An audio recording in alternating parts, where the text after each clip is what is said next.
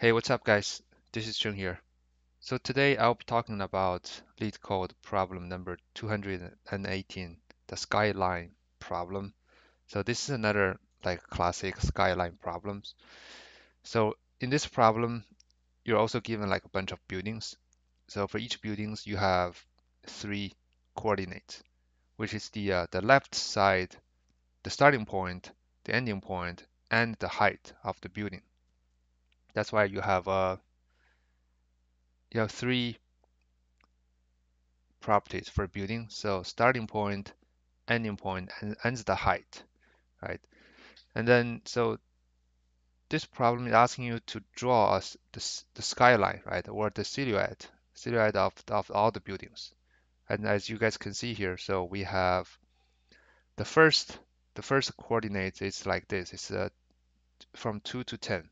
That's the first one. And then second one is here, and then here, here, here, here, here, right? And that's why in the end, it's expecting you to give it uh, the key point, right, for each of the for each of the point, right? That's the final answer here. Okay. So I mean, for this kind of skyline problems, our a common approach is always do what? So for each buildings, we have a start and end, we have height. So basically, for each buildings, we're gonna create two events. The first one is the entry event, which is the starting point, and the second one is the ending point, the ending event, which is the right side. And if you watch closely, see take a look when we are going to record mm, the one of the answer is when the max height is got changed, right? Because as you guys can see here, so the first time, right? So every time when we're at like a new position, right? If the max height has been changed, then we're gonna record that value, that coordinates into our final answer, right? So right here, so we're entering here because now the max count changing from zero to 10, right? That's why the first coordinate is 2 to 10, right? And then when we are reaching this event, right? Now we have two heights in our list, which is 10 and 15. And the biggest one, the biggest one is 15 now, right? That's why the second value is what? Is the 15, right? That's why we have 3 and 15. And where does this one coming from, right? So when we're at this location here, right? I mean, we're gonna basically remove the 15. Sorry. So we're at here. So here I think this is 12, something like that, right? So we have 12 here, and then at this moment, right, we have 10, 12, and 15. That's gonna be the height, the or you can say active heights, right? And when we are reaching this event, which will be the ending event for this building, which means we're going to remove 15 from our active heights list, right? And now after removing 15, the biggest one is 12. And 12 is what? So 12 is different than the previously like height, right? Or you can say it, yeah. And which basically whenever the biggest height changed, we record that coordinates. That's why we record the current x with 12, and so on and so forth, right? Here we don't, but right here we have 0 because now the height is 0, and then we go here and now we have another one, and then keep going until we reaching the end here. So as you guys can see, so the key point for this problem is to maintain like a list, a sorted list, right? For the current active heights. And that's the first thing. And to do that, I think in Python, there's like a built-in structure called sorted list. It's just called sorted list. Basically, the sorted list can give you like a log n time to do insert or remove. Okay, so that's that. And what else? So, and there's like for the Skyline problem, you always need to consider like a corner case. So what's the corner case here? So corner case is like this. Let's say we have two buildings. The first building is, sorry, the first building is like this.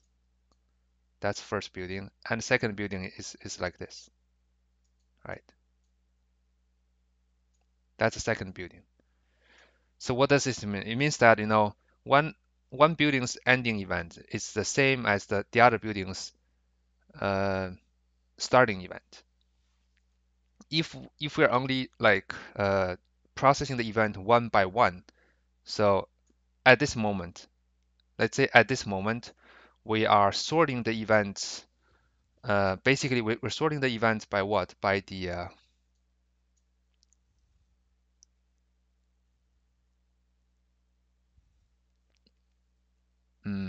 we're sorting the events by, let's see, by the x and then by the height. So which means that with the same x here, this zero, I mean this building will be processed first,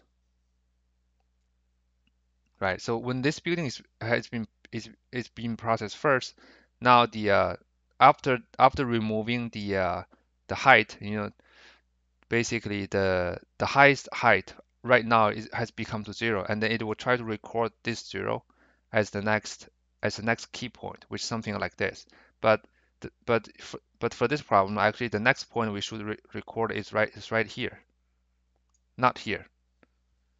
So we have to fix this. I mean, one way of fixing this is that every time when we're at like one location s here, x here, we're always processing all the events on the same x altogether, and then we'll continue. So basically, we'll not process this one first before processing the other events. So, and then it can fix this. I mean, if we are sorting the height in a reverse order, and let's see.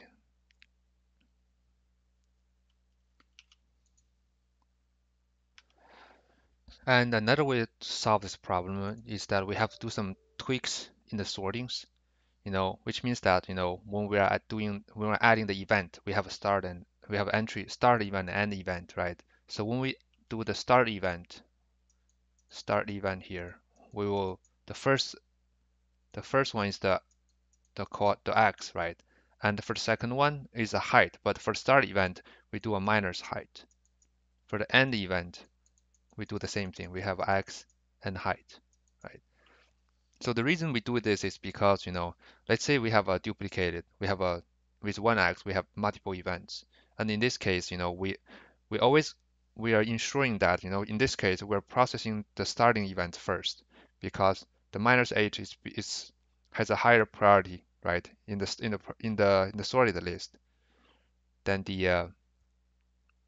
not in the sorted, in the event list. We have events because we sort, right? Event. That's why we're guaranteeing that we process the start event whenever we have both end event and start event. In this case, we'll process this one first. And if we process this one first, I mean we'll print this coordinates first, right?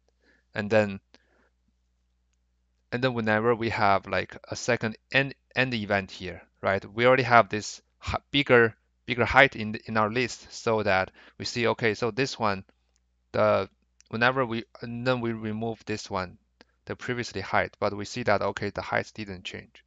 That's why it will not print this point. And this is the second way to fix this problem. You can use either way. I mean, the second one is a little bit tricky to think about, but if you remember this, if you just remember this, like the, this sorting formula, you can just use it, right? Just remember when you do the start and end, you put minus h for starting event, and you put H for the ending event, and then you process from left to right. That can solve the issue. Or you can, like I said, you can just don't do that. If you couldn't remember this one, just try to process all the events with the same X together, and then there you go, right? So with that being said, let's try to do the implementation here. So in Python, so we have to import these things here. Import sorted containers, right? Containers, okay. Import sorted list.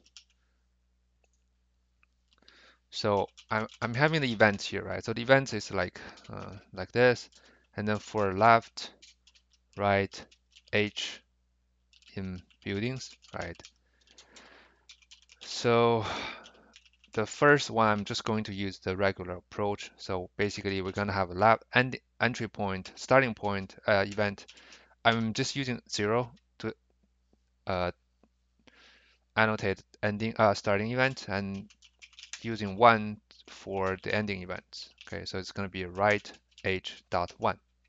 See, since I'm using h in both events here, so which means I have to process all the events with the same x together, right? So now, let's see. The next thing is we have sort, right? We sort it, and then we can do a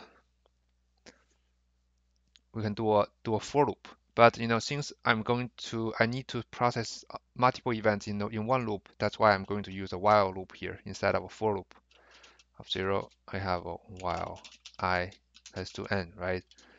And then we need a few things here. Okay, so first we need n here. That's the length of the events, right? And second one is we need the height, right? I can call it active height. How about this? Active height equals the sorted list, okay? And I need to put a 0 in it because at the beginning, right, when we're at this when we're at do I need to put 0 here? I believe so. Otherwise, when we're at this one here, there's no height 0, and we need to compare. Yeah, because if let's say we're right here, right, the answer is not.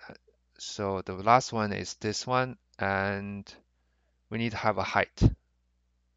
Yeah, the current height is not. Okay, so yeah, we need to put a 0 as a 0 height.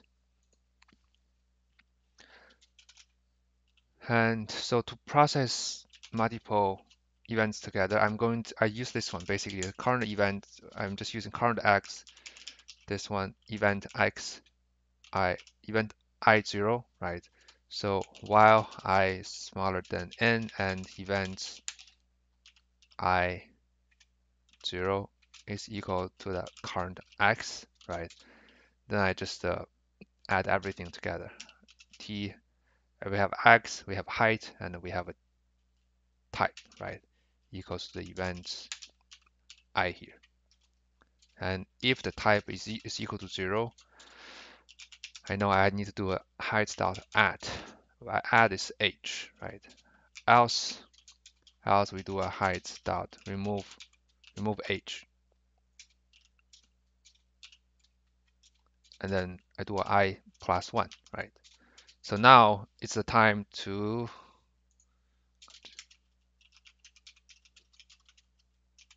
event with same x together, right?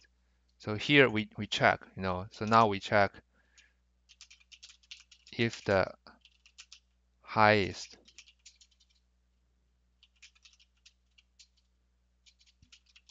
if the biggest height has changed. Okay, so how can we check this? We have I also need to define like an answer here. So basically, if the current highest height is different than the last element, then the last height in this result in the answer here, then we know we need to record that, right? It's gonna be first if not answer, right? So If it's not the answer, of course we need to insert it. Otherwise, we check if the answer is dot minus minus one, the last one, and then the second one, because the first one is the x, right, and the second one is the height for that, right? That's the y for that. It's not equals to what? The height dot minus one, right? Because right now the height is, that's why we put like a 0 at the beginning, because just to make sure this height minus 1 will never be out of the boundaries, right? Because so since this is a sorted list, so at this moment the height minus 1 will give us the current highest height. And if the current highest height has changed, it's different than the previously recorded height, then we know, okay, we need to record this node, which will be the answer dot append so the current is the current x, right? And then the height dot minus one, and then yeah, then there you go. We just return the answer. So keep in mind we don't have to do a plus one right here because we already increased the I here. That's why it should be just like this. Okay, if I run the code, heights. Oh, active height. Sorry. Yeah. Okay. All right. So submit. All right. Cool. So passed, right? And another one, right? Like I said, the second thing to fix this the corner case is like instead of doing this kind of while loop here, a nested while loop here, all we need to do is just to change this one from positive h to minus h, and then here we can simply ignore all this kind of stuff. I can just simply copy and paste this part, the put it outside here, and then I'll just do a regular while loop. I can just come out this part. Yeah, and if I run this one, did I? Yeah, so here it should be x, right? Do a submit.